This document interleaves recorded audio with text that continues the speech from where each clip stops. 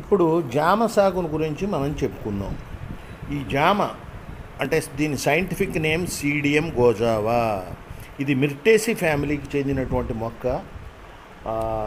మెక్సికోలో దీని ఆవిర్భావం జరిగినట్టుగా చెప్పుకుంటాం. మరి ఆంధ్రప్రదేశ్ రాష్ట్రంలో జామ సుమారుగా 7,000 హెక్టార్లలో సాగు చేయబడుతూ ఉన్నది. 1,00,000 టన్నుల దిగుబడి పొందుతూ ఉన్నాం. అనంతపురం, కృష్ణా, గుంటూరు, ప్రకాశం అలాగే కడప జిల్లాల్లో ఎక్కువగా సాగులో ఉంది. ఇక వాతావరణం చూసుకున్నట్లయితే వేడితో కూడిన పొడి వాతావరణంలో పెరిగిన తోటల్లో పండ్ల నాణ్యత ఎక్కువగా ఉంటుంది. 100 సెంటీమీటర్ల వర్షపాతం గల ప్రాంతాల అనుకూలం. మామూలు చలికాలము, వేసవికాలము అనేది అవసరం అన్నమాట. ఇక నేలలు చూసుకుంటే ఉదజని సూచిక 4.8 నుంచి 8.2 వరకు ఉండి నీరు నిల్వని లోతైన మురుగునీటి పారుదల గల నేలలు అనుకూలం. తేలికపాటి నేలలు అంటే ఇసుక నేలలో అంతగా పనికిరావు అన్నమాట. ఇక రకాలు జామలో తెల్లకండ రకాలు, ఎర్రకండ రకాలు అని ముఖ్యంగా 2 రకాలుగా ఉంటాయి. ఈ తెల్లకండ రకాల్లో అలహాబాదీ సఫేదా మధ్యస్థ పరిమాణంగా ఉంటుంది. కాయ గుండ్రని పండ్లు, కండ తెల్లగా మంచి నాణ్యత కలిగి ఉంటుంది. విత్తనాలు చిన్నవిగా మెత్తగా ఉంటాయి. ఎకరానికి సంవత్సరానికి 60 నుంచి 80 క్వింటాల దిగుబడి ఇస్తుంది. ఇక లక్నో 49 దీన్నే సర్దార్ అని కూడా అంటారు. పండ్లు కోలగా పెద్ద పరిమాణంలో గరుకు చర్మంతో ఉంటాయి. విత్తనాలు పెద్దవిగా గట్టిగా ఉంటాయి. ఎకరానికి సంవత్సరానికి 60 నుంచి 80 క్వింటాల దిగుబడిని ఇస్తుంది. ఇక సఫేద్ జామ అనేది ఈ అలహాబాద్ సఫేదాకి, కోహిర్ సెలక్షన్కి క్రాస్ చేసి డెవలప్ చేసిన రకం అన్నమాట. పండ్లు మధ్యస్థంగా గుండ్రంగా పలచటి తోలుతో మంచి రుచిగా ఉంటాయి. ఎకరానికి సంవత్సరానికి 80 నుంచి 100 క్వింటాల వరకు దిగుబడిని ఇస్తాయి. ఇక కోహిర్ సఫేదా అనేది కోహిర్ సెలక్షన్ నుంచి అలహాబాద్ సఫేదాన్ని క్రాస్ చేసి తయారు చేసినటువంటి రకం అన్నమాట. అత్యధిక దిగుబడిని ఇస్తుంది. పండ్లు పెద్దగా, గింజలు కొంచెం గట్టిగా ఉంటాయన్నమాట. ఇక ఆర్క మృదుల అనేది అలహాబాద్ సఫేదా నుంచి సెలక్షన్ చేసుకొని ఎన్నుకోబడిన రకం. పండ్లు గుండ్రంగా పెద్దవిగా, గింజలు మెత్తగా ఉండి కండ తెలుపు రంగులో తీయగా ఉండి ఎక్కువ రోజులు నిల్వ ఉంటాయి. ఆర్క అమూల్య అనేది సీడ్లెస్ జామ అలహాబాద్ సఫేదాకి క్రాస్ చేసి డెవలప్ చేసినటువంటి వెరైటీ. కాయలు మధ్యస్థంగా తెల్లకండతో తీయగా ఉంటాయి.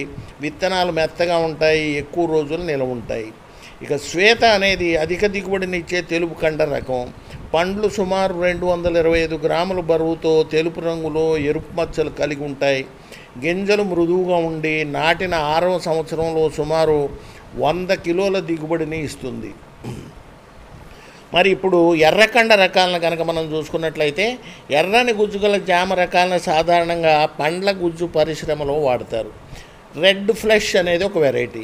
కాయ ముదురు ఆకుపచ్చ రంగులో ఉంటుంది, గరుగ్గా ఉంటుంది, గింజలు గట్టిగా ఉండి కండ ఎరుపు రంగులో ఉంటుంది. ఎకరానికి సంవత్సరానికి 70 నుంచి 80 క్వింటాల దిగుబడిని ఇస్తుంది.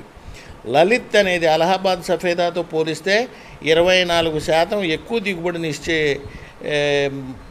రకం అన్నమాట. పండు బరువు 185 గ్రాముల నుంచి 200 గ్రాములు ఉండి నిలవ పదార్థాల తయారీకి బాగా అనువయి ఎర్రకండ రకం ఇది. కిరణ్ అనేది కంసారి పర్పుల్ లోకల్ అనే వెరైటీ క్రాస్ చేసి తయారు చేసినటువంటి రకం అన్నమాట. IIHR బెంగళూరు నుంచి ఇది విడుదలైంది. ఎరుపు కండతో మృదువైన గింజలు ఉంటాయి. లైకోపిన్ శాతం దీంట్లో ఎక్కువగా ఉంటుంది. జామ గుజ్జు తయారీకి బాగా అనుకూలం. మరి ప్రవర్ధనం ఎలా చేస్తారు జామ అంటే నేలంట్లు, గాలంట్లుతో నాటుకోవచ్చు. మొక్కలను జూన్, జూలై లేదా అక్టోబరు, నవంబర్ మాసాల్లో నాటుకుంటారన్నమాట. ఇక నీటి యాజమాన్యం చూసుకుంటే లేత మొక్కలకు 2-3 రోజులకు ఒకసారి, పెరిగిన చెట్టుకు 7 నుంచి 10 రోజులకు ఒకసారి నీళ్ళని పెట్టాలి. నీటి పళ్ళేల పరిధి మరి చెట్టు పెరుగుతున్న కొద్దీ ఏడాదికి ఒక అర్ధ అడుగు చొప్పున పెంచుకుంటూ పోవాలి. డ్రిప్ పద్ధతి ద్వారా నీరు పాటించడం చాలా అనుకూలమైంది. ఇక మొక్కలు నాటడం మొక్కల సాంద్రత కనుక మనం చూసుకున్నట్టయితే జామ సాధారణంగా నేలంటు పద్ధతి లేదా చేర్పంటు పద్ధతుల్లో ప్రవర్తన చేస్తారని మనం చెప్పుకున్నాం. మొక్కల మధ్య దూరాన్ని నేల లోతు, భూసారము, సాగునీటి సౌకర్యం మొదలైన అంశాలను బట్టి మనం నిర్ణయించుకోవాలి. మొక్కలను కనుక 5x5 అంటే 5x5 మీటర్ల దూరంలో నాటుకున్నట్లయితే ఎకరానికి 120 మొక్కలు వస్తాయి. అలాగే 6x6 మీటర్ల దూరంలో నాటుకుంటే 112 మొక్కలు ఎకరానికి వస్తాయి. ఇక ఇది నాటుకోవడానికి ఏం చేయాలంటే 2x2x2 అంటే 2 అడుగులు 2 అడుగులు 2 అడుగులు లోతు, 2 అడుగులు వెడల్పు, 2 అడుగులు పొడవు, 2 అడుగులు లోతు ఘన పరిమాణం గల గుంటలను తీసి ప్రతి గుంటకి 10-15 కిలోల పశువుల ఎరువు, 500 గ్రాముల సింగిల్ సూపర్ ఫాస్ఫేటు కలిపి నింపుకోవాలి. ఒక 200 గ్రాములు ఫాలిడాల్ పొడిని కూడా ఈ గుంతలో నింపుకున్నట్లయితే చెదల నుంచి, ఇతర చీమల నుంచి కూడా మనకి ఈ మొక్కల్ని కాపాడుకోవడానికి అవకాశం ఉంటుంది.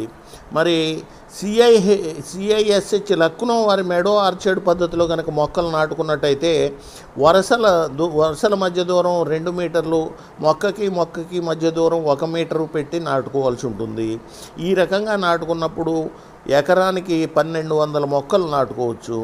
ఈ పద్ధతిలో మొక్కలు నాటిన 2 నెలల నుంచే ప్రతి సంవత్సరం సెప్టెంబరు, జనవరి అలాగే మే నెలల్లో కత్తిరింపులు తప్పకుండా చేసుకోవాలి. మొదటి సంవత్సరం 12.5 టన్నులు అంటే 12.5 టన్నులు ఒక హెక్టార్కి దిగుబడి ఇస్తుంది. క్రమంగా పెరిగి హెక్టార్కి 55 నుంచి 60 టన్నులు దిగుబడిని పొందే అవకాశం ఉంది. మరి దీంట్లో ఇంకొక ఇంపార్టెంట్ అంశం ఏంటంటే కొమ్మల కత్తిరింపు, ప్రూనింగ్ అండ్ ట్రైనింగ్ అంటారు దీన్నే. ప్రధాన కాండం పైన 2-3 అడుగుల ఎత్తు వరకు వచ్చే పక్క కొమ్మల్ని కత్తిరించి వేయాలి. 60 సెంటీమీటర్లు లేదా 90 సెంటీమీటర్ల పైన 2 లేదా 3 కొమ్మలను మాత్రమే పెరిగేట్లు చూడాలి. ప్రతి సంవత్సరం ఎండిన కొమ్మల్ని, అడ్డంగా పెరిగే కొమ్మల్ని తీసేయాలి. గత సంవత్సరం కాపు కాసిన కొమ్మల్ని 3 వంతులు కత్తిరించేస్తే పక్క కొమ్మలు ఎక్కువగా వస్తాయి, కాపు బాగా వస్తుంది. మరి ఎరువుల యాజమాన్యం కనుక చూసుకున్నట్టయితే 1 సంవత్సరం వయసున్న మొక్కకి 100 గ్రాముల నత్రజని, 40 గ్రాముల భాస్వరము, 100 గ్రాముల పొటాషు, 15 కిలోల పశువుల ఎరువు వేసుకోవాలి. మరి ప్రతి సంవత్సరము దీన్ని డబల్ చేసుకుంటూ పోవాలన్నమాట. అంటే 2వ సంవత్సరంలో చూసుకుంటే 200 గ్రాముల నత్రజని, 80 గ్రాముల భాస్వరము, 200 గ్రాముల పొటాషు, 30 కిలోల పశువుల ఎరువు.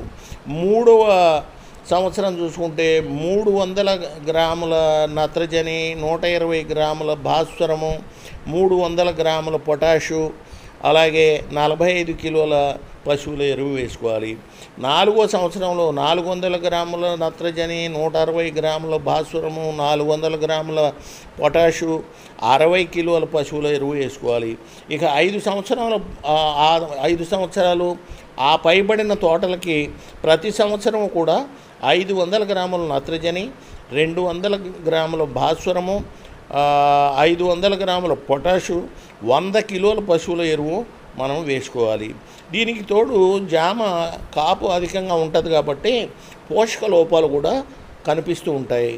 ఆకులు ఎరుపు రంగులోకి మారినప్పుడు భాస్వరము, పొటాషు, జింకు, సేంద్రియ పదార్థాల మిశ్రమ లోపాలుగా మనం గుర్తించవచ్చు.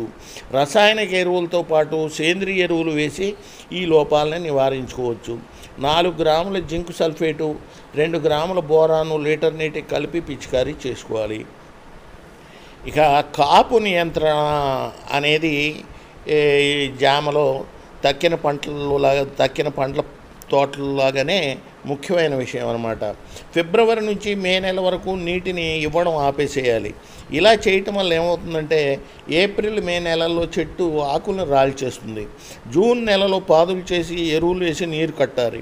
నీరు కట్టిన 20-25 రోజుల్లో కొత్త చిగురు లేస్తుంది. చలికాలంలో పంట వస్తుంది. ఈ చలికాలంలో వచ్చే పంట మంచి నాణ్యంగా ఉంటుందన్నమాట. మరి దీన్నే మృగుబహార్ అంటారు. మృగుబహార్ అంటే వానాకాలం పూత, మృగుబహార్ అంటే వానాకాలం పూసే పూత. వర్ష ఋతువులో జూన్ జూలైలో పూతకు వచ్చే ఈ పండ్లు అత్యంత నాణ్యత కలిగి ఉంటాయి. కాయ పెరుగుదల వర్షాకాలంలో జరుగుతుంది కాబట్టి నీటిపారుదల అవసరం ఉండదు. ఈ ఋతువులోనే చెట్లకు ఎరువులు వేయాలి కనుక పోషక లోపం కూడా ఉండదు. వర్ష ఋతువు ముగిసేసరికి కాయ పెరుగుదల పూర్తవుతుంది కనుక పండు తొలిచే పురుగు ఆశించే అవకాశం అతి తక్కువగా ఉంటుంది. మరి వర్షాకాలంలో వచ్చే పంటను నియంత్రించి చలికాలంలో పంట వచ్చేటట్టు కూడా మనం చేయొచ్చు. కాయ కోత తర్వాత కాపునిచ్చిన కొమ్మలను 4/3 వంతులు కత్తిరించాలి. ఇలా చేయటం వల్ల దిగుబడి పెరుగుతుంది. కాయలను కోసేటప్పుడు చిన్న రెమ్మలతో కోయటం మంచిది. ఇలా చేయటం వల్ల కొత్త రెమ్మలు ఎక్కువగా వచ్చి అధిక దిగుబడి వస్తుందన్నమాట. మరి హస్తబహార్ అంటే శీతాకాలం పూసే పూతనే హస్తబహార్ అంటారు. శీతాకాలంలో అంటే అక్టోబర్లో పుష్పించి వేసవిలో ఇది కోతకు వస్తుంది అనమాట.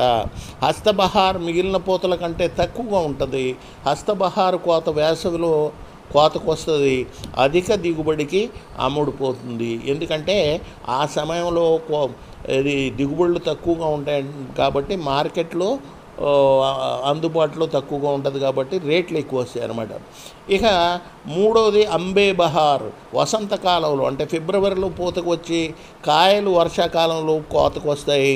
మరి అయితే ఈ వర్షాకాలంలో కోతకు వచ్చే పండ్లు చప్పగా ఎక్కువ నీటి శాతం కలిగి తక్కువ చక్కెర శాతంతో ఉండడం వల్ల తక్కువ నాణ్యతను కలిగి ఉంటాయి.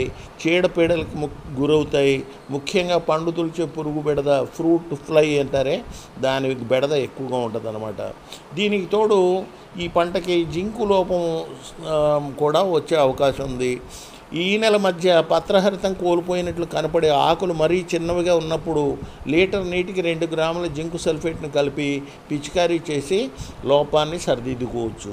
అలాగే మెగ్నీషియం లోపం వచ్చినప్పుడు మరి ముఖ్యంగా ఇది నీటి ఎద్దడి ఉన్న ప్రాంతాల్లో ఎక్కువగా కనిపిస్తుంది. పంట తొలి దశలో ఆకులు రంగు కోల్పోయి పాలిపోయి ఉంటాయి. వేసవి కాలంలో ఆకులు ఎరుపు రంగుకు మారిపోతాయి. 2 గ్రాముల మెగ్నీషియం సల్ఫేట్ని లీటర్ నీటికి కలిపి 15 రోజుల వ్యవధిలో 2 సార్లు పిచికారీ చేసినట్లయితే ఈ లోపాన్ని సరిదిద్దుకోవచ్చు. ఇక అంతర కృషి అనేది కూడా ముఖ్యమైనదే. వేరు నుంచే పెరిగే పిలకల్ని తీసివేయాలి. కోత తర్వాత ఎప్పటికప్పుడు ఎండిన కొమ్మల్ని అడ్డదిడ్డంగా పెరిగే కొమ్మల్ని కత్తిరించాలి. అలాగే వేసవి కాలంలో ఇది అంతర పంటలను వేసి కూడా కొంతవరకు మనం దిగుబడిని తీసుకునే అవకాశం ఉంటుంది. మరి ఈ చెట్లు పూత పూసిన 4-5 నెలలకి కాయలు పక్వం చెందుతాయి. ముదురు ఆకుపచ్చ నుంచి లేత ఆకుపచ్చ రంగుకు మారినప్పుడు కాయలను కొయ్యాలి. విత్తన మొలకలు 3-4 సంవత్సరాలకు కాపుకు వస్తాయి. మరి అంట్లు మొక్కల ద్వారా చాలా తొందరగా కాపుకొస్తాయి. కాసిన కాయలను గ్రేడింగ్ చేసి వాటిని వేరువేరుగా వెదురు పుట్టల్లో ప్యాకింగ్ చేసి కొద్ది రోజులు మాత్రమే నిల్వ చేసుకోగలుగుతాము. కాబట్టి కోసిన వెంటనే మార్కెటింగ్ చేసుకోవాలన్నమాట. దిగుబడి 10 సంవత్సరాల వయసు గల విత్తనం మొలక చెట్టుకు 400 నుంచి 500 కాయల్ని 6 నుంచి 1 సంవత్సరం అంటే 65 నుంచి 95 కిలోలు చొప్పున. మరి అంటు కట్టిన చెట్టుకి 1000 నుంచి 2000 పండ్లు ఉత్పత్తి చేస్తుంది. 1 సంవత్సరానికి 350 కిలోలు చొప్పున వస్తుందన్నమాట. సుమారు ఎకరానికి 10 నుంచి 15 టన్నుల దిగుబడి పొందే అవకాశం ఉంటుంది.